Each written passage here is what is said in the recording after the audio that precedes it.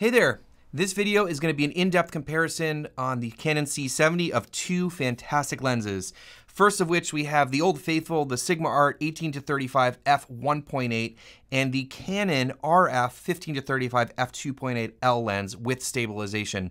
Now these are both very different lenses and also very similar lenses at the same time. So I want to go through them in depth and talk about all the differences. First big difference is got to be the price.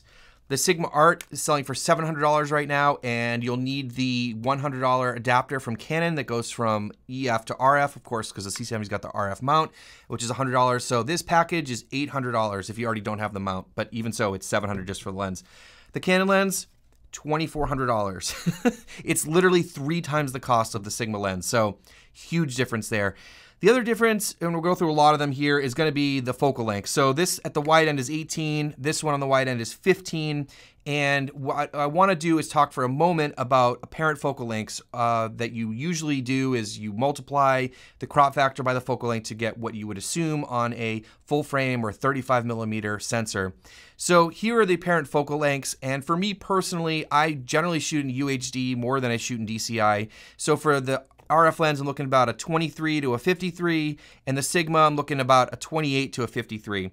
So to me personally, I really do favor the RF lens because it gives me a couple more millimeters on the wide end, which is really helpful for me. There's also the option of the Canon focal reducer or speed booster, which, as you've seen probably in previous videos, I'm not a fan of, and that's why I wanted to compare the Sigma lens. This is also only a crop lens, but we'll get into that more later. Of course, the RF lens has stabilization and the Sigma lens does not. The apertures are slightly different, so the maximum aperture is going to be 1.8 on the Sigma lens, and the maximum aperture is 2.8, so that's a little bit of a difference. You get overstop of light brighter on the Sigma lens and more control over depth of field. Manual focus is different between these two lenses. So one thing that people really like about the Sigma lens is that it actually has a manual focus throw. So if you're into using manual focus, this one is directly connected. This is designed for using on a DSLR camera. This is designed for mirrorless. So this has focus by wire. And some people like that. Some people don't like that. So in terms of size, the Sigma with the adapter is slightly taller, as you can see, but it's also a lot more narrow. But let's talk about the weight too. So weighing these out with both caps on it, this is 1 pound 15 ounces, and the Sigma lens is 2 pounds 2 ounces. So the Sigma lens weighs more. And on top of that, what I find really interesting is just sort of the balance and feel of these lenses on the camera. So I know that the Sigma lens is a little bit longer, but this is a little bit wider. I find that the overall feel of the RF lens on the C70 feels a lot better. It's just more compact. I don't mind the width of it because the camera's pretty wide and chunky, because when I put the Sigma lens on here, and this is just personal preference, it's a little more front heavy and has more of a chance of tipping over. So I don't mind the thickness on the RF lens, but again, it's personal preference. We'll get into some tests here. For all the image quality tests, what I did is I shot everything in XFAVC 4K, 10-bit 422 long op, and I shot everything in wide DR. And the reason for that is I didn't want to get in there and start color grading. I usually shoot everything in C-Log 2 on the C70, but I didn't want to do that. So all I did was adjust exposure. So let's take a look and go through all the things with image quality.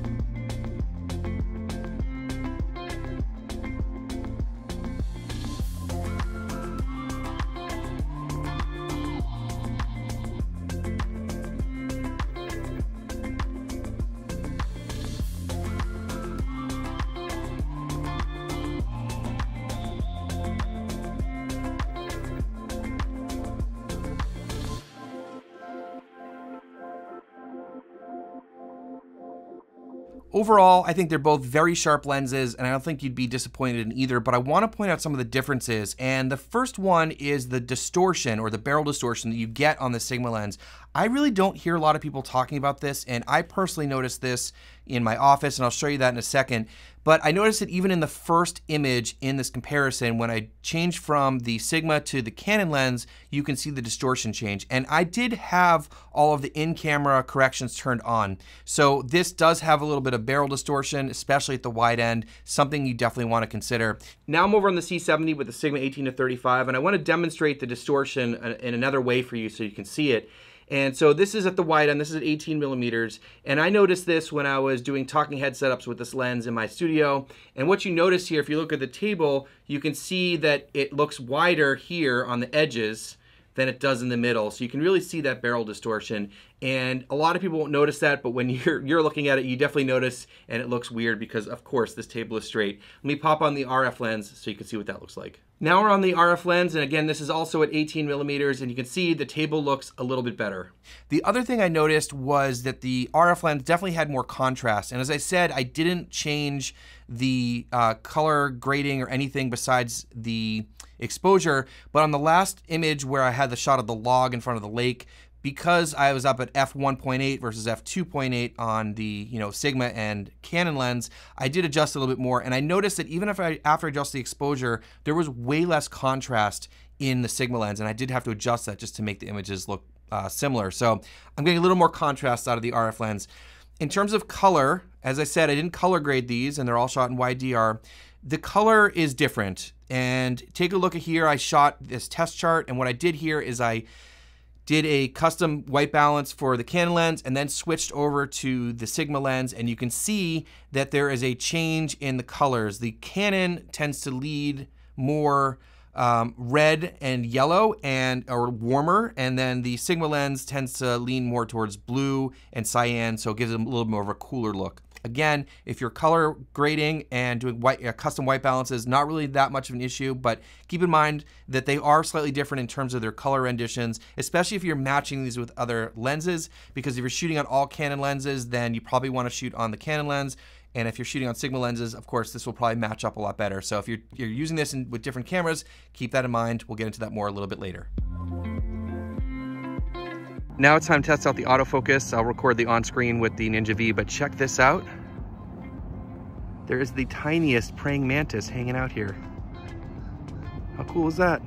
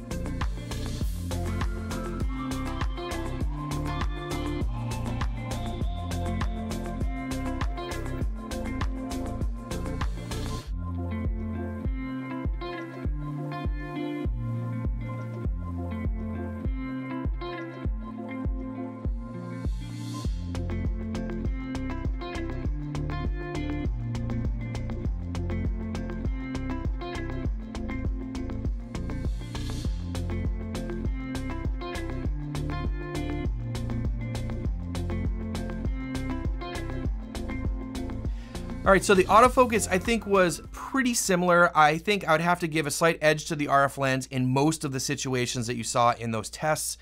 I think there was one situation where the Sigma was better, but overall I think the RF was just slightly snappier, slightly quicker and more accurate. But again, I think the Sigma did pretty well. In all those tests, I did overexpose slightly because I wanted to give them both a fair shot on the C70, which doesn't autofocus very well with backlighting and low lit situations, so that's why it might have looked a little overexposed. Another thing about autofocus I want to point out is the noise that these lenses produce when they're focusing, and I'll give you a demonstration in a second, but remember the Sigma came out in 2013 and was designed for DSLR cameras. The RF 15-35 only came out a couple years ago, and this was designed for mirrorless cameras. So let's do a little autofocus noise test and show you in the studio here. Now I want to demonstrate the autofocus noise, and for this test here, I have a shotgun mic placed directly on top of the camera to pick up any noise that the lens might be making during autofocus. You might want to ask why this is important. For some shoots that I do personally, like documentary run and gun style shoots, I often have a shotgun mic mounted on top of my camera, and if it's picking up autofocus noise from the lens, that can be troublesome. I don't always rely on that audio, but it's something that for some of you in certain situations might be concerned about. So this is the RF lens, and let's do a quick autofocus test, and you can listen to if you can hear it or not.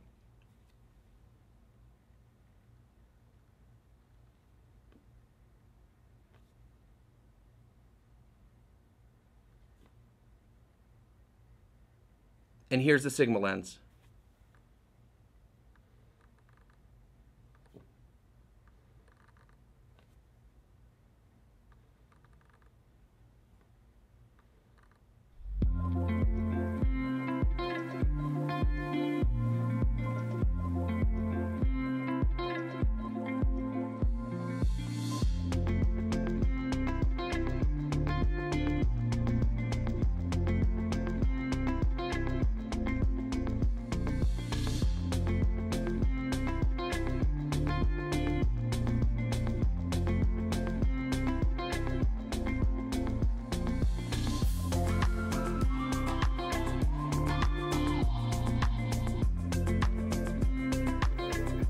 Of course, the RF lens has the upper hand here with stabilization because it has stabilization in the lens, whereas the Sigma does not. Now, the C70 does have an electronic stabilization system which works really, really well, and once you pair that with a lens like the Sigma, which doesn't have it, it still gives you a pretty steady image. And when I was doing this test, I was just holding the camera against my body and trying to hold it as steady as possible, and I do not have very steady hands. I will always prefer to have lens stabilization over having stabilization in the body because I find it has a more natural stabilization. And when you're doing things like pans or you're moving the camera at all, sometimes electronic stabilization can have little jerky motions and things like that. And also with IBIS, when you have a physical sensor shift stabilization in the body. But again, the beauty about the C70 is that it does have that electronic stabilization. So if you're looking for a static shot, you can get a decent shot with a lens that doesn't have it. But of course, this gives you all of the above and will give you the most stable image.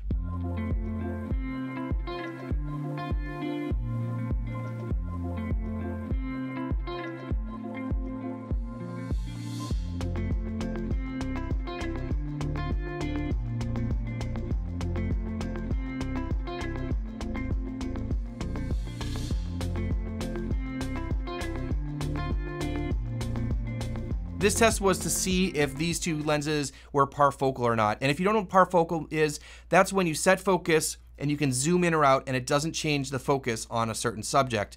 And I thought that the Sigma was parfocal, but it clearly wasn't from this test. So you can see that as I zoom in, it loses focus even though I set focus beforehand. And the RF lens did pretty well, and I'm surprised. I didn't think it was parfocal, but if it's not parfocal, it's pretty close.